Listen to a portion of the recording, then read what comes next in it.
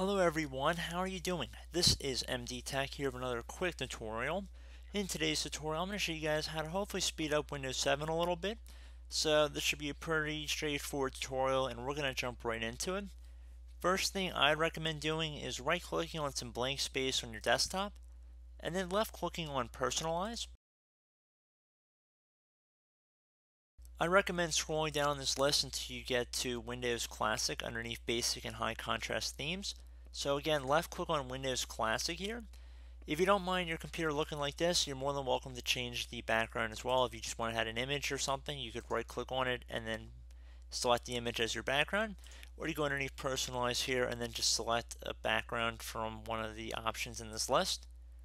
So we could go to the Windows Desktop Backgrounds here and select any background you want, so you can still have the effects of speeding up your performance a little bit, because we all know many of you guys probably don't want that background. But if you're okay with your taskbar looking like this, then you're already halfway there.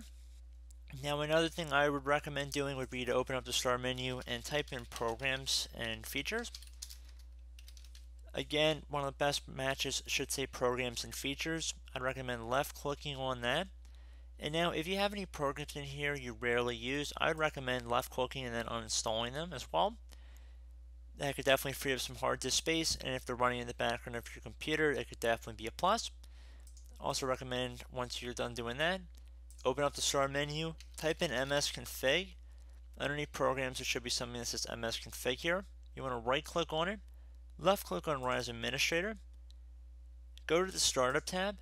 Now, basically anything in this area underneath the Startup tab you can turn off without really any repercussions. The one exception would be if you have antivirus software. I'd recommend keeping that checked.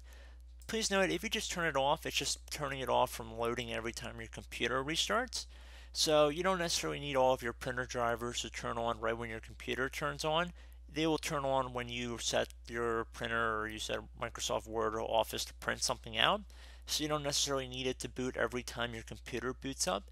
And there could be quite a few entries in here depending on how many programs you have. So you would just left click on the entry in here and then click on Applying, okay? And you would have to restart your computer, which I would recommend you do. But there's one more thing I want to go through in this tutorial, and that will be to change the paging file size and incorporate some virtual memory into your computer. This last step will be most beneficial to those who are using 4 gigabytes or less of RAM on their computer. So if I open up the Start menu here and type in System, and then I go underneath the System entry underneath Control Panel, you can see I have 1 gigabyte of RAM installed. So in order to use a little bit more virtual memory off of your hard drive, so basically using some of your hard drive space as another form of memory, which isn't as good as having actual physical memory sticks, but it can definitely help performance if you are really using a slow computer. So in order to use some of that, you would left click on the Advanced System Settings area on the left here. Underneath Performance, where it says Visual Effects, Processor Scheduling, Memory Usage, and Virtual Memory, left click on the Settings button right here. Go up and left click on the Advanced tab. And underneath Virtual Memory, where it says a paging file is an area on the hard disk that Windows uses as if it were RAM, left click on this Change button. Uncheck the box where it says Automatically Manage Paging File Size for all drives. And now select the Custom Size button right here. For recommended, which in my case is 1534 megabytes, I'm going to insert it into the initial size value here. And now for the maximum size value, I'm going to go back to the system window I have here. And you can see I have 1 gigabyte of RAM installed. So I opened up a calculator. I would take that into megabytes. So 1024 megabytes is in 1 gigabyte. And I'm going to multiply that by 1.5. So I'm coming up with 1536. Now the 1.5 multiplier is really subjective, and that's a number that I like and quite a few other people use as well. Some people go higher, some people go lower, but this is just the general rule that I usually follow. So I'm going to type 1536 in for my case. Again, you guys will likely be in a different position, but nonetheless. So make sure it's set to custom size here, type it in, click on the Set button right here, and then click on OK.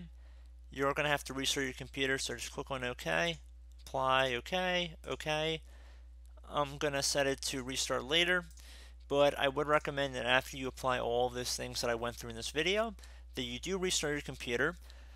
If you have any antivirus scanners like Malwarebytes or Avast or any real-time scanning engines, I'd recommend making sure they're turned on and running any scans that you can with them as well. And that should hopefully be able to speed up your computer a little bit. So, as always, thank you guys for watching this brief tutorial. I do hope I was able to help you out, and I look forward to catching you all in the next tutorial.